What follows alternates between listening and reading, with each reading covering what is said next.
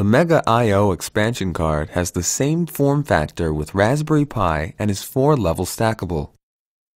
8 relays and over 60 analog and digital I/Os are available using only one card. The onboard E-Square supports Raspberry Pi GPIO auto configuration. All the through-hole components are mounted on the top and all surface mount on the bottom. The Raspberry Pi connector is passed through and can be used to plug in another expansion card. All inputs and outputs are routed to the bottom right angle 40-pin connector. A 2-position jumper selects the stack order of the card. A power connector can supply external 5 volts. Each relay has a 3-pin terminal block assigned.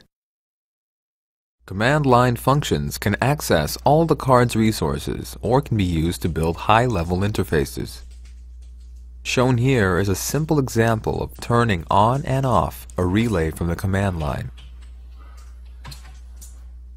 All outputs can be controlled with JavaScript from a browser running on your laptop or smartphone. We created examples of accessing Mega I/O resources using Node-RED, a drag-and-drop visual tool which runs on the Raspberry Pi and can be used for wiring the Internet of Things. User interfaces for the browser can be easily developed for accessing relays, optically isolated inputs, digital to analog outputs, and analog to digital inputs.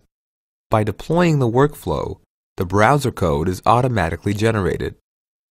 Each of the 4 tests designed using the dashboard is converted into a separate browser tab.